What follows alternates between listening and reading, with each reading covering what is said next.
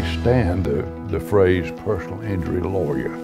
I don't think that is appropriate. I don't think there's any such thing. There are trial lawyers, and then there are lawyers who don't try cases. You do not want to have a $1 million case, because if you have a $1 million case, you have an injury that has the value of $1 million, and that means that your life is probably ruined as you know it. Our policy in this firm is that you really cannot settle a case either by negotiation or mediation unless you are actually ready, willing, and able to try the case before a jury.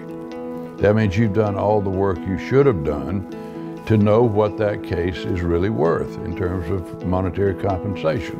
We don't flip cases. We get cases ready for trial, and when they are ready for trial and they are ready to be resolved, we either negotiate or oftentimes now mediation comes into play. Then that sets the parameter within which they can bring the two sides together.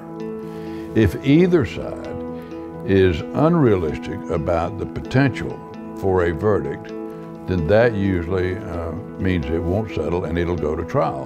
And those are usually the cases that you have an explosive verdict.